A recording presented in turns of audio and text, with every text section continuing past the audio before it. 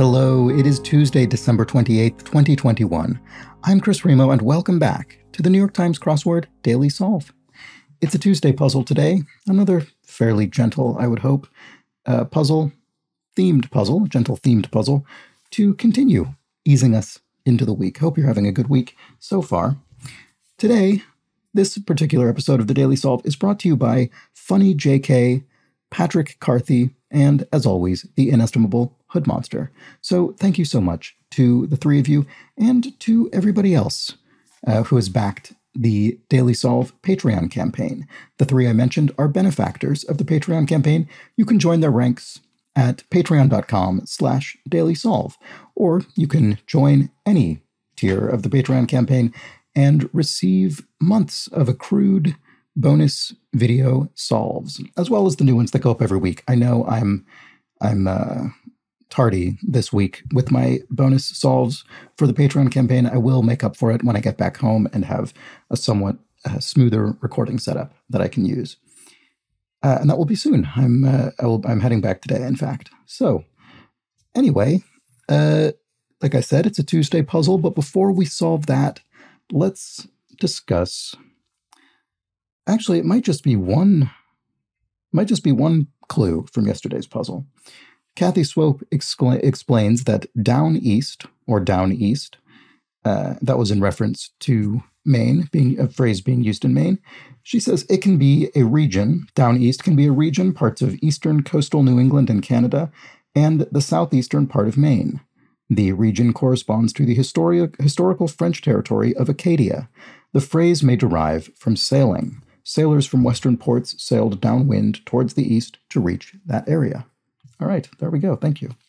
So I wasn't quite right with my supposition about that yesterday. No matter. Let's get on to, that was pretty quick. This is maybe the more rapidly than we've gotten to the main puzzle than I can remember in recent memory. So here we are already on the Tuesday puzzle. This was constructed by Kathy Weinberg. Kathy's done, I don't know, maybe handful of New York Times puzzles before, certainly not a new constructor to the Times, and edited, as always, by Will Shorts.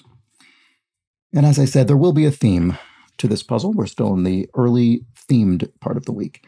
So let's get started. Okay. Piquancy. So if something is piquant, it is, what is the word for that? It's sort of, I don't know, it's what capers and olives can be this. It's sort of almost a tartness with a hint of bitterness. It's so hard to describe flavors, isn't it? I don't know, zest, maybe? Evasive maneuver. Well, it could be a zig or a zag if that were zest, actually. Let's see if that works with a G here. Racket handle. Yeah, it might. So racket could be a grip. So we could have a zig or a zag with evasive maneuver. I don't know if that will be an I or an A, but let's look here. Pretentious in a painterly way. Well, it could be arty, I suppose. And so then we can actually put zest in here, and that sort of works, doesn't it? Yes, so to slip up is to err. A shoe named after a dagger would be a stiletto. Stiletto, a long, thin dagger, and a stiletto heel named for it. A slip-up in writing is, of course, a typo, something I unfortunately frequently create in these videos. Food topping used at Abe Lincoln's birthplace. Food topping used at Abe Lincoln's birthplace. Now, I think Abraham Lincoln, the president of the United States, the 16th president maybe, was said to be born in a log cabin. That's sort of part of the legend of Abraham Lincoln. So is there something? And I see that the answer starts with LO, so I'm wondering if that's relevant. Let's look down. Yes, 4.0 for a valedictorian, maybe. So valedictorian, I suppose considered the best student academically of a given year, and a 4.0 GPA would be a perfect grade point average, all A's. And wash for gold, to pan for gold. So when you try and sieve muddy water through a sieve, I guess, to find the gold, to pan for it. What is this here? Stein filler. You could fill a stein with ale. So what about that? And I don't know what else. Food topping. Food topping. So most toppings are used in desserts. The big exception would be pizzas. I mean, you can top other things, but usually that's called a garnish. I mean, toppings, I feel, is really particular to pizza. And when it comes to savory dishes, what would this be? I don't know. Where Michelle Obama was born. Chicago, I believe. Yes, there we go. That fits. And a British fellow could be a chap. A dance named after Cuba's capital. Oh, it must be Havana what? Havanese dance? I'm not actually sure what this dance is. A prized mount could be an Arab horse. Very well-regarded horse breed. March Blank, Lewis Carroll character. The March Hare, character from Alice in Wonderland by Lewis Carroll. A letter-shaped bridge support. Oh. Maybe this is the habanero. There we go. That looks right. And that makes sense because B and V are related. And habanero, also the name of a pepper. Okay, so a letter-shaped, and sorry, the reason I jumped to that is because I saw this letter-shaped bridge support.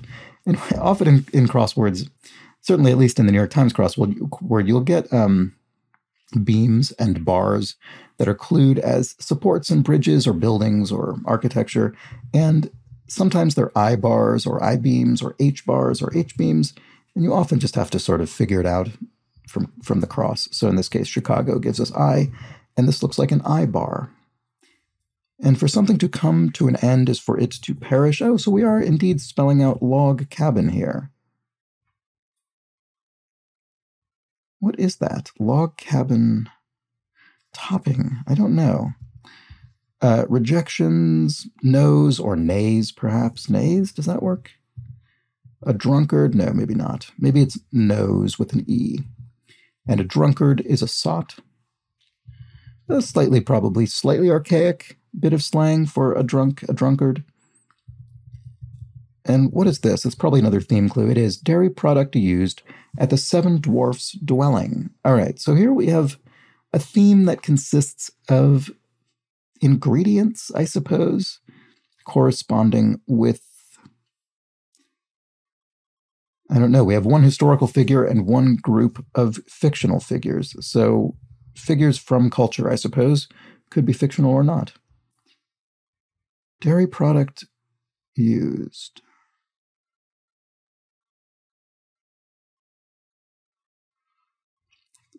Butter? I can't see what dairy product would fit. Milk, cream, butter, none of these seem to fit in here. Let's check the crosses, I'm curious. Blank of the Apostles. Could be Acts of the Apostles. To lug around something could be to tote it around. Rant and rage.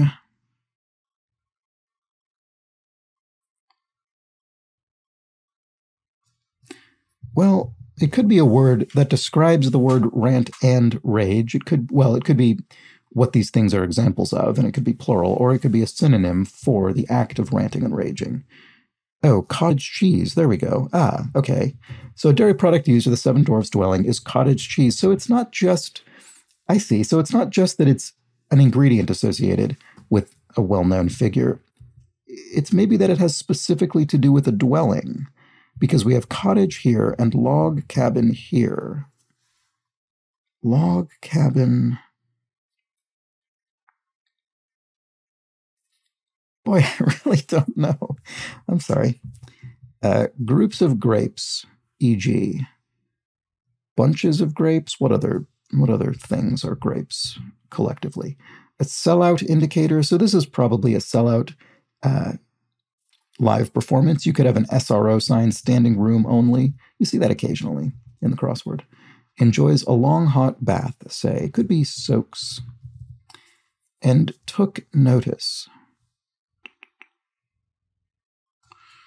Not sure. Let's try and get the rest of this corner up here. Word and many cathedral names. I don't know, Lord or Lady? Our Lady of particular place, for instance. Main course, well, in the US anyway, I think uniquely, or at least in North America, uniquely it is an entree, whereas in Europe, including in the UK, it would be the main dish. And most traditionally, it was sort of in between what it is in those two places. In classical French, I don't know, food preparation. I mean, I suppose cuisine, but more specifically the way in which the food was presented, it would have been the dish that came before the true main dish, which was the roast, but after the earlier dishes. So it ended up getting up in North America. It ended up staying with the early bits, and then in Europe, it ended up staying with sort of main bit, because that was back when that was in the 19th century, when you'd have 12 courses or something like that in this sort of cuisine. Anyway, an injection at a hospital. I'm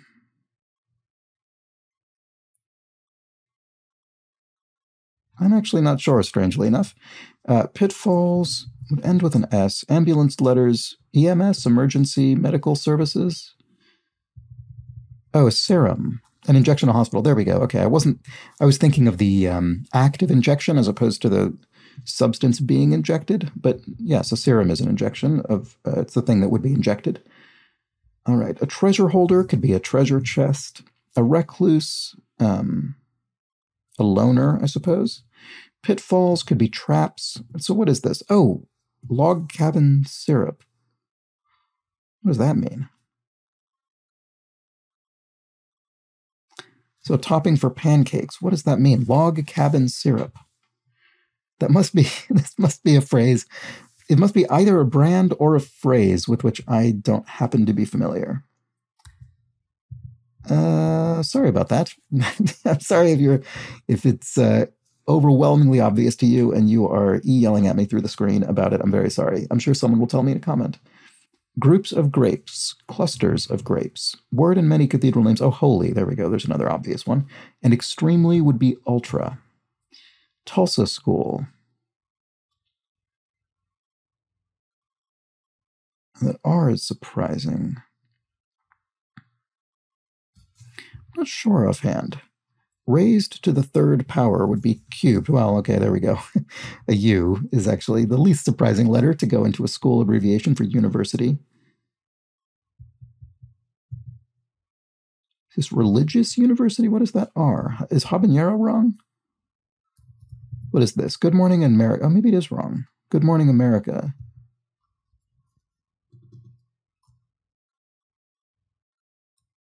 Oh, is it habanera, perhaps? Is it a feminine noun? Is Good Morning... I have no idea what network Good Morning America airs on. Is it ABC? I mean, that would make sense with the A. Hopefully that A is correct.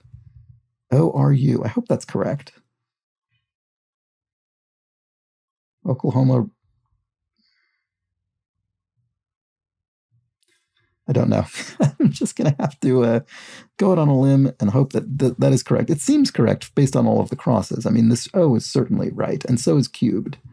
So I'm just going to have to move on. I think it's right. Rant and rage, took notice, old TVs, The Adventures of Rin Tin Tin. Never actually seen that, but I'm certainly aware of the character, the dog. Always in poems, could be air, EER, a poetic or archaic contraction of ever, always. Vegetable whose name is also slang for money would be kale. And, kale, cabbage, bread, I guess, for a non-vegetable monetary slang. Bad situation for an airplane. I suppose a particularly bad situation would be a tailspin. And wrist and elbow connector, the ulna, is I think that one of those thin bones there. Took notice. Sat up. Icy. Sat up and took notice. A clothes, no, plural. Clothes holders on a clothesline would be clothes pegs. And Las Palmas, city in the Canary Islands, looks certainly correct. Here we have another theme clue. Turkey stuffing used at the Ewing's South Fork. What does that mean? At the Ewing's South Fork. Is South Fork the name of a stately home or something? What does that mean? Well, it could be dressing, because another name for stuffing in the context of poultry is dressing. So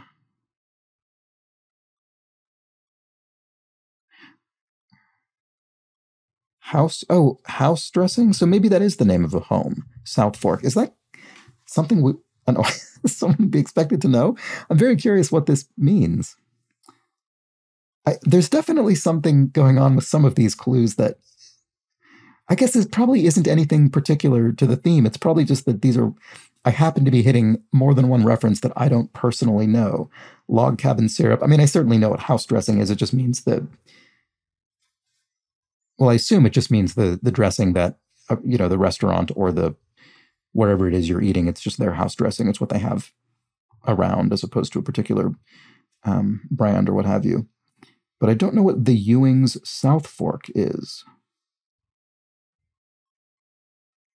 It seems very specific. Anyway, sorry, I won't keep dwelling on it. Speaking of dwellings, oh no, maybe it's not house dressing, because I just saw this, and this is Earth in science fiction.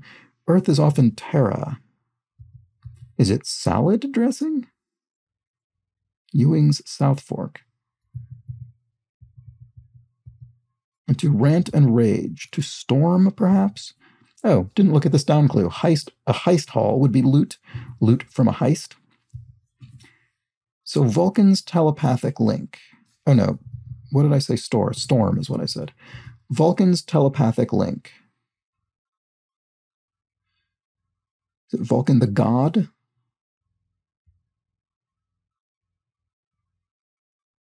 Oh no, Vulcan, what is it? From Star Trek. Vulcan's telepathic link. Is that a mind meld? There we go.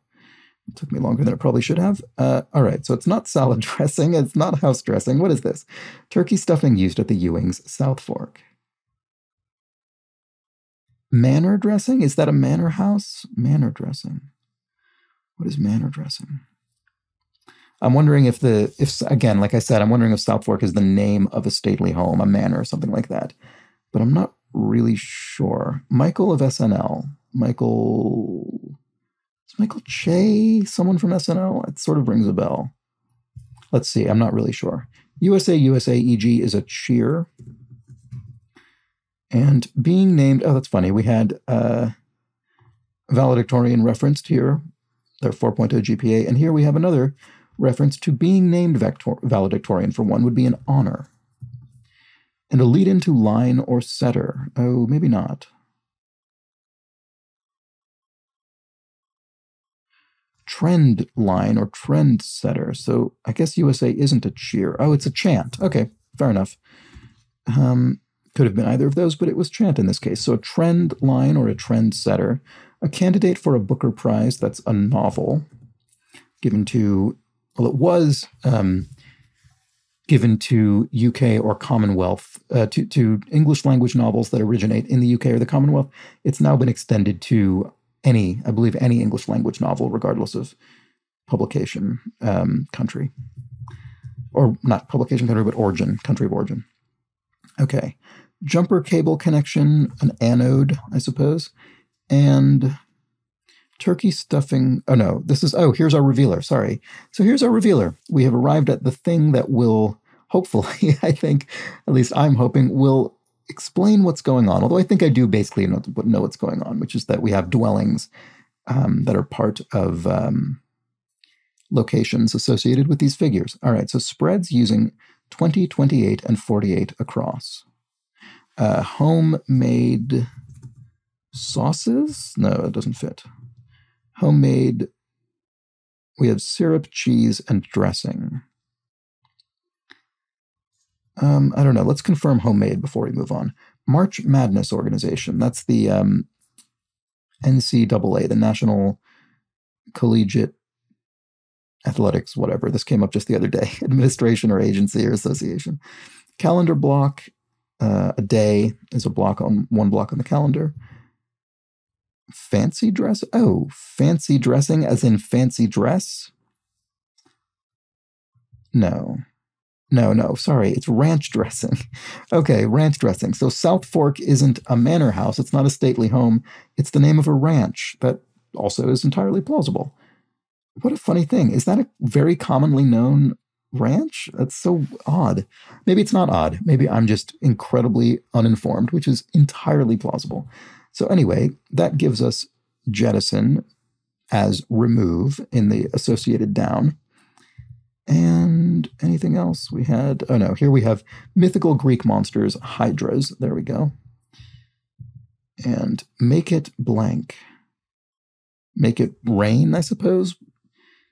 It's in quotation marks, so it would be an exclamation as opposed to be something you could imagine someone exclaiming, as opposed to just anything that could technically follow make it.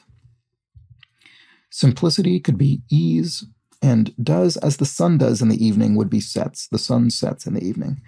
And a pottery maker would be a ceramist, I suppose. I think if I were to have guessed at that, I would have, I suppose, incorrectly guessed it would have been ceramicist, but perhaps it is simply ceramist. That's good to know, if so. A helper, abbreviation, is an assistant, ASST, and if one expresses sorrow for one's wrongdoing, one repents.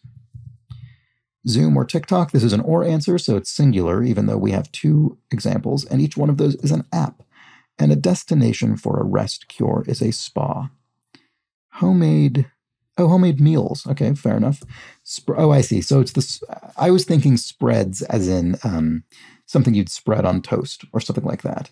Although you don't really spread dressing on toast, so that wouldn't have worked very well. So it's not homemade spreads in that sense. It's a spread meaning a big layout of food, a big presentation of food consisting of, I guess, log cabin syrup, cottage cheese, and ranch dressing. A bit of a strange spread, if you ask me, but perhaps there is more than just those three components. All right, so what do we have here? Big lugs could be apes. A person's a real big lug, big ape. Capia of Latvia is Riga. An instrument in most jazz combos is the sax for saxophone, and Kentucky's Fort Knox. So let's check our crosses, and just before we fill it out, as to frolic, have a bit of a frolic, have a bit of a lark. And a narcissist's flaw is their ego. All right, and there it is. A bit of a tentative solve, I would say, on my part, in contrast to yesterday's, where once I got the theme, I sort of very smoothly sailed through the remainder of the grid. In this case, I certainly met a bit of resistance with some of these themes. I think the grid in general, I think, solved pretty smoothly, as we would expect it to on a Tuesday. I think I just hit some things that I'm not necessarily personally as familiar with, and that's fine. It happens with the crossword. And to be fair, they were all part of the theme, and I was able to get everything else with crosses, so that's okay. But yes, I'm not sure. Log cabin syrup must be a brand of maple syrup or something like that. It sounds like a plausible brand name for that. Cottage cheese, obviously, I know, and ranch dressing. The Ewings must be a family who own a ranch called South Fork, and that must be something that is either known or is obvious enough based on who the Ewings are, that people who aren't me must be able to infer. All right, anyway, there we go. And those all together comprise homemade meals, or a homemade meal. So despite my occasional stumbles, still a fairly smooth solve throughout. The rest of the grid, I think, came together well. Let me know how you fared. I'm sure I will have more explanatory notes in the comments tomorrow than I did today, based on my performance with these theme answers in particular. But I hope you enjoyed it. I'm probably going to try and wrap this video up. My voice seems to be, I didn't realize until I started the video how hoarse my voice seems to be today. So I'm very sorry about that. I hope it hasn't been too unpleasant. But I am going to, I'm going to wrap this video up and go drink some water. Anyway, I hope you enjoyed it. I hope you enjoyed the solve and the puzzle and the video. If you did, please do subscribe to the channel. And if you know someone who might like this, maybe someone who can explain to me the Ewing's South Fork and log cabin syrup, then pass it on to them as well, either personally or through your online social media or community of choice. I very much appreciate it, as word of mouth is pretty much the only way I have to make this series, to spread it, I suppose, speaking of spreads. The homemade spread of this series is when you, the viewers, pass it on to others. Wow, that was terrible. All right. What else? You can follow me on Twitter at TheDailySolve. And as I mentioned at the beginning of this puzzle, if you'd like to directly support this channel and help make this a sustainable bit of my daily work, you can contribute a few pounds a month or the equivalent in your local currency to my Patreon campaign. And for that, you will receive a wealth of bonus videos with more going up each week, as well as an additional channel, access to an additional channel on the Daily Solve Discord chat server. Oh, and that reminds me, I haven't yet myself checked into this, but I'm going to as soon as I can. Someone on the Discord chat server, this was fascinating, has apparently created some kind of website that you can use to get a more in-depth presentation of your own New York Times crossword solving stats. So this is Baron Bliss on the Discord chat server in the New York Times, in the NYT crossword channel, has a link to his website at crosswordstats.com and an explanation of how to plug it into your own New York Times crossword account. And it needs, this person says it works better on the computer than the phone. So just a heads up on that. And I'm gonna try that today or tomorrow when I'm at a sort of more normal computer setup. And I'm very excited to check it out. So that's the kind of thing that seems to pop up on the Discord chat server. So go give that a look if that sounds interesting to you at all. I will as well. Anyway, great. I think that sounds about right. I'll wrap this video up. Thank you so much for joining me for today's Tuesday puzzle. I hope you'll be back for the Wednesday puzzle tomorrow, the midweek, mid-difficulty puzzle. And until that point, please do have an excellent remainder of your Tuesday. Take care.